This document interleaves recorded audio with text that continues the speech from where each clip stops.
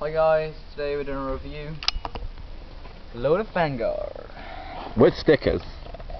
Loaded Vanguard. Does it refocus? So No. this is Loaded Vanguard. This is it's a cruising board more than anything else. You can use it downhill, but not the best. This is Flex 4, so as you can see, it's quite a flexy board. It'll weigh about 70 kilograms.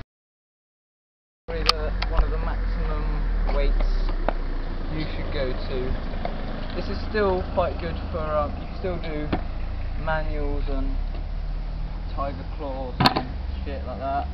Still a bit of a tail. Yeah, got the Adam Colton Paris 180s, great truck. Carvey, great all-round truck, and the retro big zigs, very grippy when you want them to be, and if you want to slide them you can. Great wheel. Just a load of Vanguard with Adam Colton trucks. And if you check out our trick tips, you can find out how to use this board. Yeah. Trick tips, we can show you how to do tiger claws, how to do the basics for all foot plant funny trick things. Caveman, not front flip. You can, if you scroll right down to the bottom of our list of videos on our channel, you can learn how to backflip flat on a scooter. Yep, caveman. One of the only videos on YouTube showing you how to do it. Caveman, foot plant finger flip, tiger claw. The trampoline. The trampoline.